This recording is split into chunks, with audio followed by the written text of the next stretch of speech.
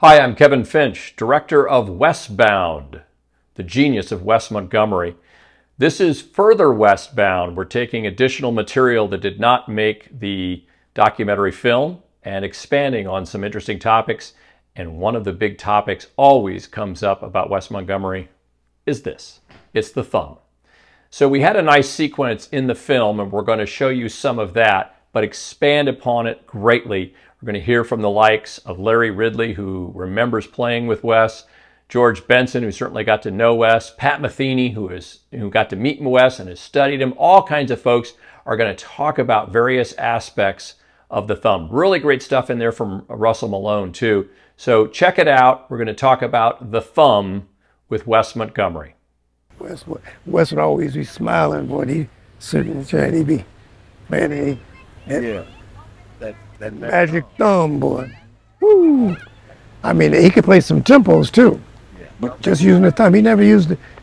I don't know whether he ever used the plectrum, you know, but yeah, that thumb, boy, that magic thumb. And Monk on the bass, and Buddy on the piano and on the vibes. Man, them guys. You can recognize it within a second, primarily because of his thumb technique of just using that fleshy underside and hitting it that way, hitting the strings that way. But you know, that ended up giving him his sound too, and not just the octaves, but you know, this kind of this so fat and warm his sound that just jumped off the turntable. The real story is, it wasn't the neighbors, it was my mother. It's your mom. What did I say? I said, Wes, if you don't turn that damn guitar down, I'm going to throw you and him out. Both of you. So that's basically when he stopped playing with a pick. He played with his thumb. He didn't never play with none but his thumb. The funny thing was his thumb was as smooth as glass, because he used to let us feel it. It was smooth as glass. I know, I used to study his thumb. Up close and personal. Yeah. And he showed me what he could do. He could take it and bend it all the way back to his arm. Yeah. I said, man, no, man. He said, like nothing. His use of the thumb was perpendicular to the guitar. A lot of people who play like, and I even do it too, play with the side of our thumb, but it gives it a wiping sound. But as you do this, cha-cha, ting, ting, ting, ting, ting, ting, ting, because it sounded like he was playing with a pick, but he was playing with his thumb, and he had these corns on his finger, on his thumb, so it was as definite and as clean as any pick, but the sound was better. His sound was one of the best on the planet Earth, if not the best there ever was. And then again, I got to say, the thumb thing. If you play with your thumb, you can play kind of, you know, a Fender Jazz Master or something, and kind of get it to sound kind of that way. Is it because your thumb is natural?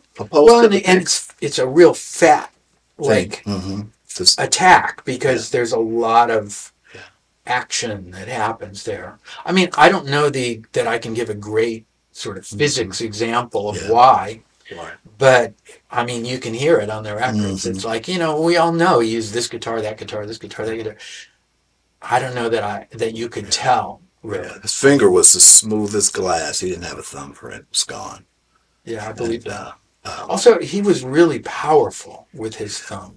And a lot of people that play with their thumb, they kind of grip their hand. He was like this. He was like, I think, almost even holding on. Exactly. And I mean, it was really unique what he was doing. And that video that came out some years ago, and I was actually quite honored to write the liner notes for it when they first discovered them. There's a couple shots, and you know, those of us that are the super like fan guys, you know, there was always this question, like when he played with his thumb, was he like going back and forth with his thumb? You know, it's like one thing to do all downstrokes, but did he do upstrokes too? And there's a couple, like, they had a really cool camera that was kind of over his shoulder, and you can kind of see some upstroke. Because there were a few things, it's like, how did he ever get to that? Right. That I was always kind of wondering about. Yeah, I mean, he definitely had a way of doing it that was probably based on his physicality too. This is a hard piece of material that you're going to strike the string with.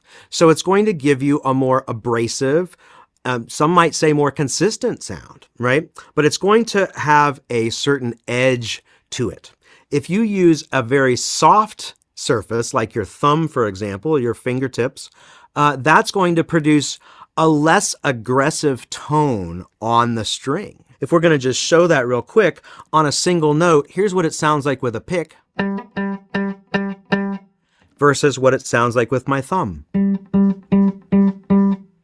If you think about it, it's the front edge of the sound that's really different. You know, he would do all the, do all that stuff, but he'd also do the, the chord stuff. And then the single note stuff. And he combined all that and then had these beautiful compositions, either his or somebody else. So he kind of painted this big picture. So it just got, I think the guys that were so musical with their technique are the people that really that I fell in love with, and they were musicians first and guitarists second. And you really got that feeling from Wes, even though the guitar was so incredibly strong, he was a beautiful musician first and a great guitarist second. And it kind of served the purpose of the music. Yeah, I mean, playing with your thumb the way that he did is very unorthodox. Mm-hmm. And it's a kind of coordination that I think that he just developed naturally. Yeah. If you try to do it because someone told you to do it, it's pretty fucking hard, Yeah. It has to be the way that it felt comfortable for him. Sort of like Albert King playing Upside Down. It's just the way that he went about it. He was using this part of his thumb and I guess this fleshy part right here, and that was a lot of the way of how he was able to do the octaves. So technically, it's pretty difficult, but it was pretty natural for him. But I would have loved to have heard him record with the funk finger, with the toggle switch. Yes. Because it was so it's amazing stuff he could have done. But man, I mean, and there were other guitar players that played with the fingers and thumbs before him, but that particular approach has become so associated with him. It's really hard to think about anybody else. Right. That is, the thumb and then the octaves. I mean, he wasn't the first person to do that, but boy, he took it somewhere else. And it's kind of hard to think of any other guitar player when you hear. Well, first of all, you see them playing with a thumb, and then playing the octaves. I mean, your dad owns that, man. He owns that. Yeah, I could never play like that. I mean, I use my thumb every now and then when I'm playing a tune like Road Song or songs that are associated with your old man. I'll play the melody with my thumb, but after that, that's all I got. After that, switch back to the pick. People have asked me, well, how hard was it to get some of these really amazing and famous musicians to sit down and talk? When I said the subject is Wes Montgomery, a lot of them were ready to jump in and talk, and they were very humble too.